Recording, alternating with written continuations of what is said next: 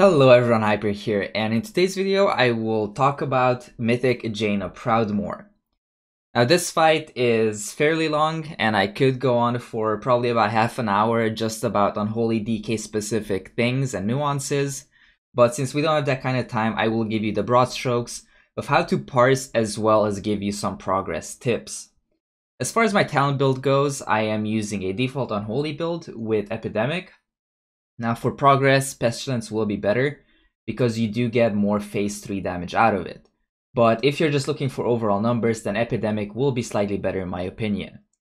Then for the utility talent, I do run Spell Eater just because basically everything is spell damage on this fight, so it comes in pretty handy. Roll the footage here. For Azerite traits, I am running triple Festermite, 1 Magus, and double Treacherous Covenant. Okay, so first of all, cooldown usage here. As you can see, I did use my Army of the Dead on pull. This will depend on your kill timing. If your overall kill is shorter than about 8 minutes and 15 seconds, then you will not be using Army in the first phase. You will want to save it until the last phase, because obviously that is where you would need that boss damage. So in this raid, we do have one buyer, which kind of slows down our overall kill time, allowing me to use Army here. However, if I was to do this with a full guild group, our kill time would be too quick, which would mean that I would miss out on one whole army, which is about 800 to 900k overall damage. And that is a significant chunk of damage lost, so just keep that in mind whenever you're trying to parse on this fight. The rest of the cooldowns, I just pop every single thing on pull, and about 5 seconds into the pull, the first ballista will get frozen. And you definitely want to toss a dot on that one as well. So as you can see, go in, drop all my dots, dot up the ballista. And what I do here is actually start using Epidemic. As soon as I dotted up that ballista, I start using my Epidemics. This is because we're only running one priest in this raid. So that means that we only get one mind control. So since one of the ads is mind controlled and it gets jumped off, the other one is still alive, so we get to cleave it. So here I'm essentially hitting 3 targets with my Epidemic, and that is a nice little DPS gain. In the first phase, mechanically, there's a lot of things that you can do as a DK with AMS. However, I suggest using your AMS for the Ring of Ice, that I will explain a little later on exactly how that works. Now, in this clip or in this video, I don't get Avalanche at all. The way I deal with Avalanche typically is wait until the first tick is about to happen, move out of melee, kite it along the back, and then dip into the ranged pile to prevent myself from freezing. Depending on which avalanche you get, you should lockgate back. So for example, avalanches that happen after blizzards, you should use the lockgate to get back into melee. But for the rest of them, I tend to just use my Death's Advance and kite it along the edge. And try not to use AMS for it, because you do want to save that for Ring of Ice. Now you saw that I dotted up the ballista there, and that's just to get a little bit of extra damage. On progress, you don't need to do it. It's not necessary, but if you're trying to go for overall numbers, that is definitely a DPS gain. One thing to mention, even on progress, you can dot up the first ballista, and it's actually helpful to your raid to do so, because the first ballista needs to die fairly quickly. Okay, so right here we get the first Ring of Ice, and as you can see, I use my AMS as soon as I see the rest of the melee start moving out. The reasoning here is that while my AMS is active and I have that buff on me, the countdown for me to get frozen will not start. So that means that until this Ring of Ice actually goes off, which as you can see the cast just started here, that countdown will not start. So as soon as Ring of Ice goes off, it uses up my AMS, and that is where the 8 seconds start ticking. And in those 8 seconds, the melee DPS who ran out because they don't have a way to deal with this Ring of Ice make their way back into melee, allowing me to have full uptime on the boss. So this is very important.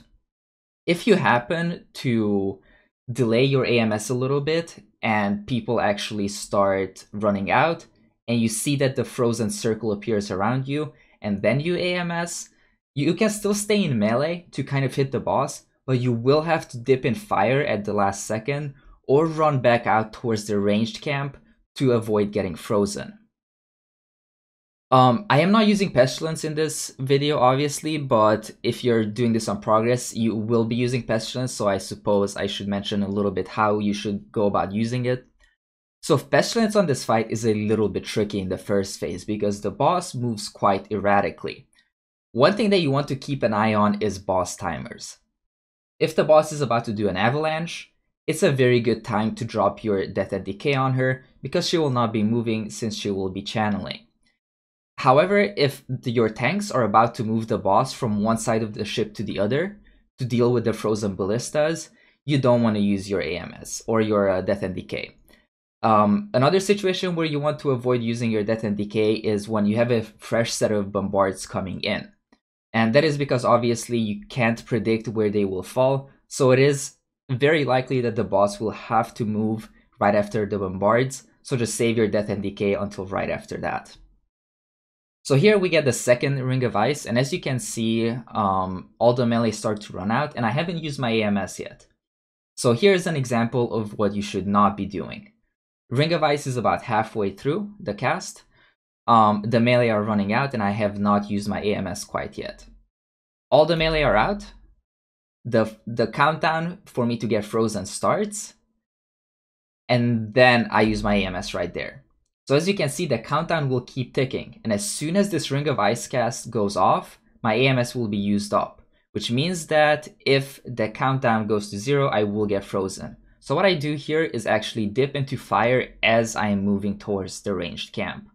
So I noticed that I messed up a little bit, I dip into fire, and all the melee DPS kind of moving towards me. So I lost a little bit of uptime, but you can see that pre-AMSing before the countdown starts is much more safe and much more beneficial. Here, I believe one of our tanks got frozen, so I just dropped my D&D, try to cleave them out the best I can. The boss phases at 60.5%, and there's a few things you can do. You can either dip out of melee range, so you don't get that extra stack, or you can stand in the fire, like I do right here, and you can keep perfect uptime on the boss without getting that last stack. Another thing that I also like to do is build up my runic power. You saw that I was not dumping my runic power there before we were phasing. This is because I want runic power going into this transition phase, since there are some certain splits where it is beneficial to just have a ton of runic power so you can just do death coils as you run by these ads. And it's just so happened that this was one of those splits. So the possible image spawns, I'm just going to call them all one side, where you get all 5 on one side, so your whole raid goes to one side. You can get a 4-1 or a 3-2. So on a 3-2 split or on a 4-1 split, I always go on the side with the fewer ads. On a 4-1 split, I just DPS the ad down normally. On a 3-2 split or on an all one side split, I will keep my Fester Might in mind. This is because you can actually go into the second phase with 6 Fester Might stacks, if you do it correctly. Fester Might stacks will trigger whenever the wounds get bursted. So this means that if you just build up 6 wounds on an image and don't pop them, whenever the image dies, you will instantly get 6 Fester Might stacks. And that is definitely what you should do on the image that is right before the boss. So on this all one side split, you can see that on the first 2 ads, I didn't build any wounds. I just used my death coils and I just dotted them up. There's no Fester Might counter at all. Now this is the 4th ad, again, nothing. Now as I run up to this last ad, I will actually go ahead and build up 6 wounds on it, or however many I get out of 2 Festering Strikes, and that is the amount of Fester Might stacks I will go into the last phase with. So there it dies, and I only got 4. So that's, bad RNG. Sometimes you'll get 4, other times you will get 6. And your AMS will be back up here. One thing that I like doing on Progress is this last set of ads. Right after the ad dies, the boss starts moving towards the raid. You can AMS and just play defense for your raid. You can soak all the little circles to make sure that no one gets frozen. Now here we actually had one person get frozen early. But typically, whenever the boss gets kicked and starts moving towards the raid, I AMS and then I just soak for the raid. Here, actually, our hunters and our rogues did a very good job of intercepting most of those orbs, so I end up not having to do that. In this phase, you will see that I use my Unholy Frenzy, my Apocalypse, and my Trinket. In phase 1, I used those twice, so I used them on pull, and then when they came up. However, the way your push timings work, your Unholy Frenzy will come up almost as you push the boss into the intermission phase. You don't want to use your cooldowns there. You want to wait until you get to this point to use your third set of cooldowns. So here I'm just dropping Death and Decay, dotting up the Unexploded Ordnance, and just hitting the boss as hard as I can. So here, not much going on for melee DPS. I just follow the boss, tunnel it. If you need damage on the barrel, you can obviously go ahead and do that and swap to it.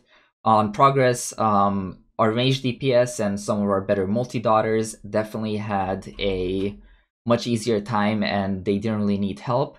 So I typically just hit the boss. One thing that I do here is as we run past this second barrel, I refresh my dot on the boss. And that is because it essentially gives me a free Virulent Plague on the barrel as the dot spreads to it when the boss runs by. So the barrel's not broken quite yet, but I am getting that dot on the barrel early just to make sure it's ticking as soon as it's broken. In the second phase, there's a few things that will happen with your cooldowns. So your next set of cooldowns, there's a few things you can do. On progress, since we were pushing a little bit slower, I often used my second Apocalypse in this phase, or fourth Apocalypse overall, in this phase. In more recent kills, and in this kill you will probably see, I do not use my fourth Apocalypse here. I wait until we get to the ice wall, just to make sure that I have it the exact moment the ice wall is up. And that just makes it line up a little bit nicer for the last phase. Again, this kind of relies on you having a slightly longer kill time, because the shorter your kill time is, obviously the less cooldowns you get in, and the less forgiving it is to just sit on your cooldowns for a little bit. So you see that here I pop my Unholy Frenzy, I just hit the boss. However, I do not pop my Apocalypse, and I do not pop my Trinket. Run out with the broadside, drop it, and then just try to keep uptime on the boss. So here the boss actually crosses the ice I can't chase, so we lose a little bit of uptime. However, this is, I think, an important point to make. Your damage in the second phase will not really matter, because the DPS check in this phase is so forgiving, you will more likely than not have to stop your damage. So not using a cooldown in this phase is not actually that punishing. It punishes your overall damage a little bit. However, I believe that if everyone does that, so if everyone holds a cooldown that they could use in this phase but they choose not to, that will actually push your overall timings a lot nicer, because everyone just gets to DPS until you push the boss, instead of having to stop and stand around for 10-15 seconds like we did on progress. So here, just dot up the barrel and, hit the boss, bait the beam. Not much happening here. We're basically just looking to set up where we're going to stand when we're doing this ice wall. So the raid sets up, and from here, I'm basically just looking at building resources and getting ready to just nuke down that ice wall. As an Unholy DK, unfortunately, you will be one of the lower damage classes for the ice wall, but overall, if you use your cooldown correctly, you can contribute. So the boss is about to push here. I refresh my dot. I try to use all of my wounds up before the boss teleports away, because this is one of those situations where if you don't use it, you lose it. I actually think the boss ends up just having one wound when she teleports. Oh, I actually got all of them. Now I hit the wall, dot it up, use my cooldowns. And as you can see, since I didn't use that Apocalypse again in the second phase, it is now up for the wall, which means that in a minute and a half, it will be back up again for that last phase burn, where I pop it together with Army. So here, just DPS down the wall. Now here is where you will start using Epidemic if you're using this talent. Again, please only use this if you're trying to parse. It is not better if you're intending to just kill the boss. So here we have 2 stacked targets, so that means that Epidemic will be better than using Death Coils. You will only use Death Coils on Sudden Doom procs. So I start DPSing the Ice Block here, use my Epidemics, And I do not drop my Death and Decay here, and you should not drop it as well. So you want to save your Death and Decay for when you go back to the boss, because there's a pretty extended time where you can be cleaving both the Elemental and Jaina, and that obviously adds up to more Jaina damage. So as soon as the Ice Block dies, I start building wounds on the Elemental. And this is because I'm not using my runes on anything else anyway, so I might as well build up some wounds. So when I do drop this Death and Decay, I actually get double wounds, obviously wounds on Jaina, and wounds from the Elemental that will just go ahead and cleave each other. And in this phase, again, I am only using Epidemics and using Death Coils with those Sudden Doom procs. This phase is fairly straightforward, but one thing that you do not want to do is pull the trigger on your cooldowns too early. It can be very, very tempting to use your Unholy Frenzy, your Apocalypse, your Trinket, your second potion when your army is not quite ready yet. And in this kill, I believe it worked out so my army was exactly up for the entire duration, but it was very, very close. So typically, the way it worked out for me in the past is we would bait the Ice Beam, and right after the Ice Beam, when you dodge out of the way, that's when my army would be up, so that's where I would pop all of my cooldowns together. So here, just hitting the boss, not much happening. My Unholy Frenzy is coming up in 3 seconds. My Army of the Dead is only up in 20 seconds though. So I am starting to set up here a little bit. I am looking at my Festermite and I'm thinking, okay, so I can do one more cycle of Festermite potentially before my army is up. But at this point, I'm just looking at getting the perfect cooldown sync where I pop absolutely everything together. So you can see that I actually choose to just let the Festermite tick off. Now I build wounds on the boss, build some runes. So I have 3 wounds on the boss and I have 5 runes charged back, or 4. So this is the point where I go absolutely ham and just pop off on the boss. So I'm going to use my army. The millisecond it came back up, I use my army. Then I use the rest of my cooldowns. I don't know why I opened my bag there. I actually forget to second pot here, which I think that's what I was checking if I did have second pots. I don't remember to be quite honest. But here, just cleaving, I drop my Death and Decay. Again, I'm cleaving the ad, the boss. I use my AMS defensively just to get some extra runic power. And then I'm just pumping out as much damage as I can. So again, my Army of the Dead didn't have its full duration. It's pretty close. I think it got cut short just a little bit. So 8 minutes and 26 seconds. That means that I lost out on about 4 seconds of Army of the Dead. So this is kind of right on the edge where it's still worth using 2 armies because you will get the majority of your second one as well. But if your kills get significantly faster than this, you'll actually hit a point where it is not worth using your first army because you will not get the second one. One thing that I can tell you, if for example you get like an 8-minute and 10-second kill time, then what you can do is actually pop your army about 10 seconds early in the first phase. So instead of popping it 2 seconds before the pull, just pop it at 10 seconds before the pull. And that kind of pushes your timings to line up a little bit nicer in this last phase. Thanks for watching, and if you have any questions about this fight, please leave them in the comment section below. I'd be more than happy to help you out. I know there's a lot of maybe specific things that I did not cover, so if you guys are curious about those and have specific questions about this fight, make sure to let me know. Again, thank you so much for watching. I'll see you on the next one.